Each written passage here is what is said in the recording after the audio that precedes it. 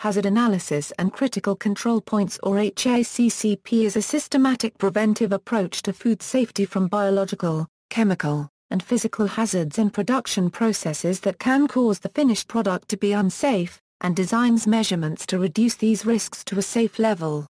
In this manner, ḥæsʌp is referred as the prevention of hazards rather than finished product inspection. The ḥæsʌp system can be used at all stages of a food chain, from food production and preparation processes including packaging, distribution, etc. The Food and Drug Administration and the United States Department of Agriculture say that their mandatory ḥæsʌp programs for juice and meat are an effective approach to food safety and protecting public health. Meat ḥæsʌp systems are regulated by the USDA, while seafood and juice are regulated by the FDA.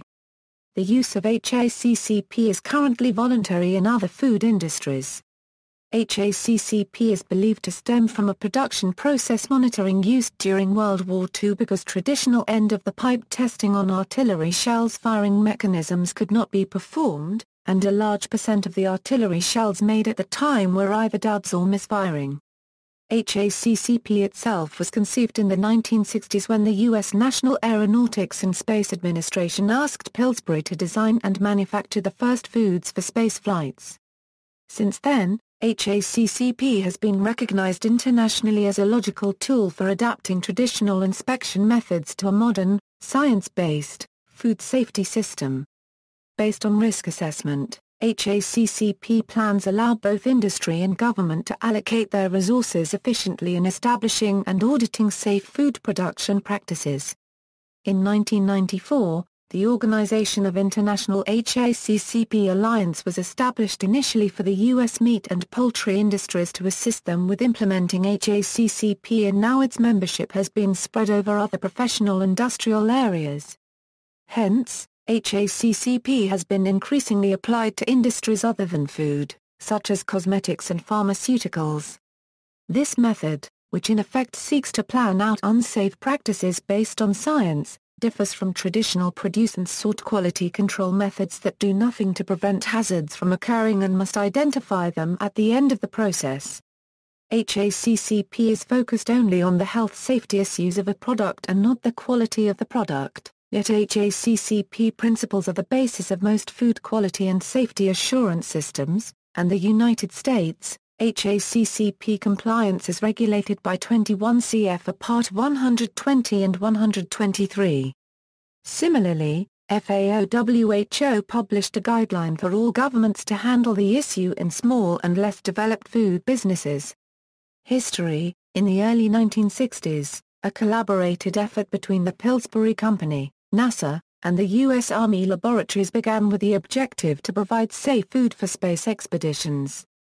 People involved in this collaboration included Herbert Hollander, Mary Clicker, and Hamd El-Bissi of the United States Army Laboratories in Natick, Massachusetts, Dr. Paul A. LaChance of the Manned Spacecraft Center in Houston, Texas, and Howard E. Bowman representing Pillsbury as its lead scientist. In order to ensure that the food that would be sent to space was safe, LaChance imposed strict microbial requirements, including pathogen limits. Using the traditional end product testing method, it was soon realized that almost all of the food manufactured was being used on testing and very little was left for actual use. It was realized that a new approach was needed. NASA's own requirements for critical control points in engineering management would be used as a guide for food safety. CCP derived from failure mode and effects analysis from NASA via the munitions industry to test weapon and engineering system reliability. Using that information, NASA and Pillsbury required contractors to identify critical failure areas, and eliminate them from the system, a first in the food industry then. Bowman, a microbiologist by training, was so pleased with Pillsbury's experience in the space program that he advocated for his company to adopt what would become Haccp at Pillsbury. Soon thereafter, Pillsbury was confronted with a food safety issue of its own when glass contamination was found in farina, a cereal commonly used in infant food. Bowman's leadership promoted Haccp in Pillsbury for producing commercial foods, and applied to its own food production. This led to a panel discussion at the 1971 National Conference on Food Protection that included examining CCPs and good manufacturing practices in producing safe foods. Several botulism cases were attributed to under-processed low-acid canned foods in 1970-71. The United States Food and Drug Administration asked Pillsbury to organize and conduct a training program on the inspection of canned foods for FDA inspectors. This 21-day program was first held in September 1972 with 11 days of classroom lecture and 10 days of canning plant evaluations. Canned food regulations were first published in 1969. Pillsbury's training program to the FDA in 1969, titled Food Safety Through the Hazard Analysis and Critical Control Point System, was the first time that ḥæsʌp was used. ḥæsʌp was initially set on 3 principles, now shown as Principles 1, 2, and 4 in the section below. Pillsbury quickly adopted 2 more principles, numbers 3 and 5, to its own company in 1975. It was further supported by the National Academy of Sciences that governmental inspections by the FDA go from reviewing plant records to compliance with its ḥæsʌp system. A second proposal by the NAS led to the development of the National Advisory Committee on Microbiological Criteria for Foods in 1987. NACMCF was initially responsible for defining ḥæsʌp's systems and guidelines for its application and were coordinated with the Codex Committee for Food Hygiene, that led to reports starting in 1992 and further harmonization in 1997. By 1997, the 7 ḥæsʌp principles listed below became the standard. A year earlier, the American Society for Quality offered their first certifications for ḥæsʌp auditors in 2004. ḥæsʌp expanded in all realms of the food industry, going into meat, poultry, seafood, dairy, and has spread now from the farm to the fork. Principles: conduct a hazard analysis. Plans determine the food safety hazards and identify the preventive measures the plan can apply to control these hazards. A food safety hazard is any biological, chemical, or physical property that may cause a food to be unsafe for human consumption. Identify critical control points. A critical control point is a point, step, or procedure in a food manufacturing process at which control can be applied and, as a result, a food safety hazard can be prevented, eliminated, or reduced to an acceptable level. Establish critical limits for each critical control point. A critical limit is the maximum or minimum value to which a physical, biological, or chemical hazard must be controlled at a critical control point to prevent, eliminate, or reduce to an acceptable level. Establish critical control point monitoring requirements. Monitoring activities are necessary to ensure that the process is under control at each critical control point. In the United States, the FSIS requires that each monitoring procedure and its frequency be listed in the ḥæsʌp plan. Establish corrective actions. These are actions to be taken when monitoring indicates a deviation from an established critical limit. The final rule requires a plant's ḥæsʌp plan to identify the corrective actions to be taken if a critical limit is not met. Corrective actions are intended to ensure that no product is injurious to health or otherwise adulterated as a result of the deviation. End is commerce. Establish procedures for ensuring the ḥæsʌp system is working as intended. Validation ensures that the plants do what they were designed to do. That is, they are successful in ensuring the production of a safe product. Plants will be required to validate their own ḥæsʌp plans. FSIS will not approve ḥæsʌp plans in advance, but will review them for conformance with the final rule. Verification ensures the ḥæsʌp plan is adequate, that is, working as intended. Verification procedures may include such activities as review of ḥæsʌp plans, CCP records, critical limits and microbial sampling and analysis. FSIS is requiring that the ḥæsʌp plan include verification tasks to be performed by plant personnel. Verification tasks would also be performed by FSIS inspectors. Both FSIS and industry will undertake microbial testing as one of several verification activities. Verification also includes validation, the process of finding evidence for the accuracy of the ḥæsʌp system.